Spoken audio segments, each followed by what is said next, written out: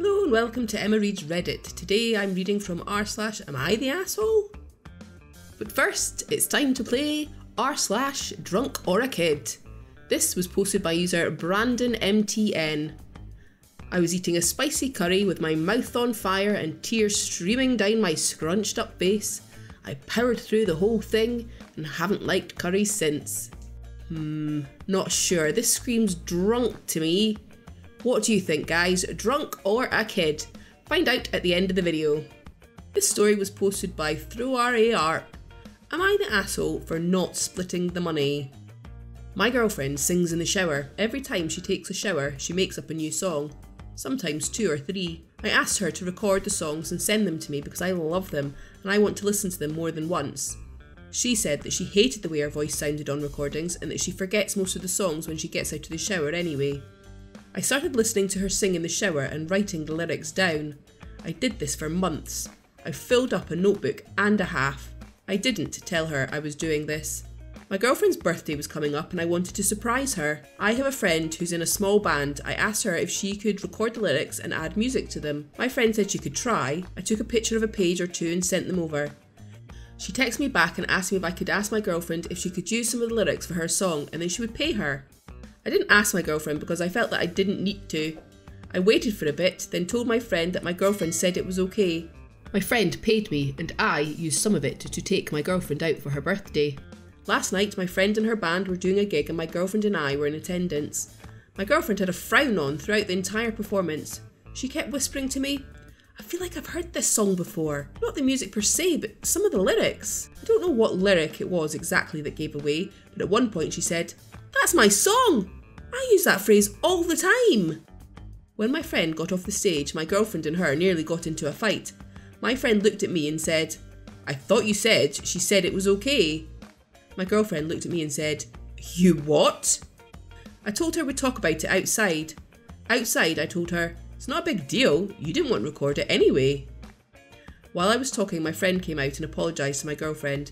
Then she asked if I had at least given my girlfriend the money that she had paid me for the lyrics. My girlfriend said, "Money? What money?" I said no. Before I could explain, they started screaming at me and wouldn't let me talk.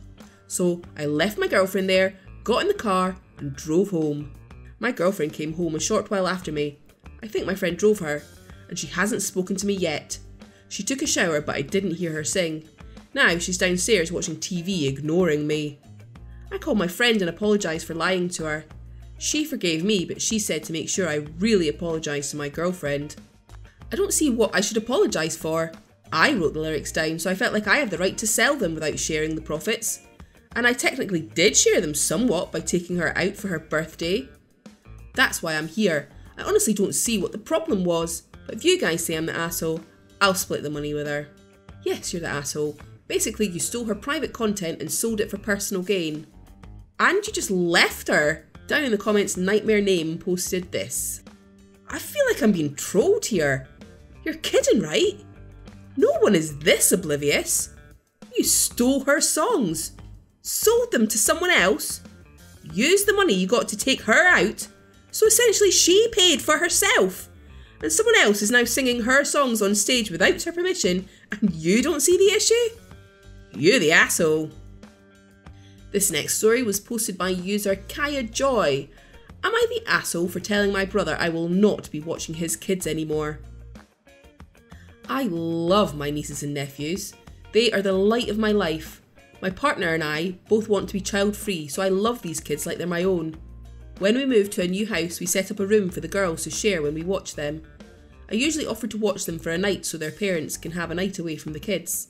My partner and I have a dog together, our child, and he absolutely adores the kids. My brother is out of town on a work trip, so his wife is alone with the kids. He's going to be gone for another 2 weeks. She called and asked if I could watch the kids for a few hours. I agreed and she brought them over. After 5 hours, I was getting worried and called my sister-in-law. Well, she decided to join my brother out of town and she was on a plane and wants me to watch the kids for 2 weeks. I've never watched these kids for longer than 3 days before. I called my mom and she was mad. She called my sister-in-law and yelled at her. She called me back and told me to bring the kids over and she'll watch them. My parents are older and my dad has heart issues, So I've stayed close to help with my dad, but it also means that they're a high risk. So I told her I'm not doing that and I'll just watch them. My mum and dad have been a huge help. Well, yesterday my brother called me and I told him after they get back, I won't be watching his kids again. Both him and my sister-in-law think I'm being dramatic. Her mum called me and told me parents need a break every now and then. I would have been more than happy to watch them if they gave me a heads up. If they told me how to watch them, showed me how to do it and told me in advance, I would be more than happy to watch them. My partner and my parents are on my side, but I feel like an asshole for telling him I'm never watching his kids again. Again, I love my nieces and nephews, but I've repeatedly told everyone my partner and I are child-free. I want to have a relationship with my nieces and nephews. I've talked to my partner about watching them for a night every now and then, but she wants me to stick to my plan on not watching them ever again. I'm a sucker, and when it comes to my brother, I usually give in as he's done so much for me. I feel like an asshole for telling him I won't ever watch his kids again. Am I the asshole? Just wow. The fact is, from the signs of it, you watch them often, which is more than many parents get away from their children. I could count on one hand how many nights I've been away from my kids, and they're 12 and 7. Your brother has been extremely lucky to have you help out so much. So to take advantage of you like that is totally unacceptable. Down in the comments, Bluebird Ocean has this to say. The kids should be dropped off with sister-in-law's mum then. See how she feels when it's her. Sister-in-law didn't do this on a whim. This was planned and that's what makes it so awful. What a shitty thing to do to someone. You can no longer trust your brother or sister-in-law ever again that a few hours will only be a few hours. You will always be looking at the clock wondering if you've just got stuck again. You've been badly used, OP, and there needs to be consequences.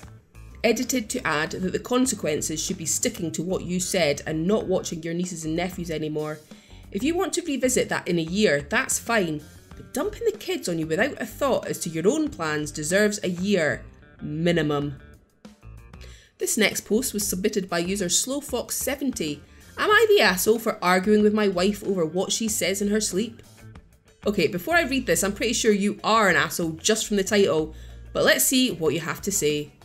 My wife has always talked in her sleep since I have known her. More than anyone else I've ever known. We slept in different rooms for a while because of it, but sleep together now as I can sleep through most of it. I know it isn't intentional from her side, but it does annoy me anyway sometimes. The last few weeks since we were sleeping in the same bed again, she usually falls asleep first and sleeps later. So I'm just laying on my phone and hear a lot of weird sleep comments. Some are making me uncomfortable. Examples. I don't want to have sex, you're gross. While touching me. Josh, you're so cute. My name is not Josh. Are you watching the baby? We don't have kids and don't want them. This cake tastes like puke. I've been baking for her recently. When I tried to ask her about it in the morning, she says she doesn't remember, and that's probably true. But I ask her what her dreams were and she says she can't remember that too. Dreams are based on real feelings and thoughts in the day, so these kinds of comments make me super uncomfortable. Because it isn't what she says to my face, but it comes out when her guard is down. She says her real thoughts are the ones she tells me when she's awake, but I'm starting to feel paranoid. I'm insisting we have a real talk about what she really feels, and she keeps saying it is impossible because she has no idea why she says those things. I just think deep down she does, and doesn't want to say. Am I being an asshole to keep pushing this convo? I just feel it's important for our relationship, but she disagrees with that. If she has thoughts she isn't sharing, it could ruin us later, and I don't want to be hurt. What the actual F? I don't think I've heard anything so insecure in my life. Why are you being so awful to your wife? In the comments, Music with Rocks In had this to say. I talk in my sleep a ton. Nothing anyone has ever told me I say lines up with what I remember about my dreams. Also, in general, the books I read and the TV I watch affect my dreams more than what's going on in my life. I was watching The Haunting of Bly last night and I had some messed up ghost dreams. Nothing that really touched on everyday life at all. She could have been telling a swamp monster she didn't want to have sex with it. You cannot judge her for her sleep talking. It is random nonsense and you are super projecting your insecurities onto it. Like the blob that the therapist asks what you can see, or a cloud, you are only hearing what your own brain wants to hear. Okay, so now it's time to find out if the person who powered through eating a spicy curry was drunk or a kid. It was a kid. Thank you for watching this video. If you've enjoyed what you've heard, please like, subscribe and hit the notification bell so you never miss any of the daily content from Emma Reads Reddit. See you tomorrow!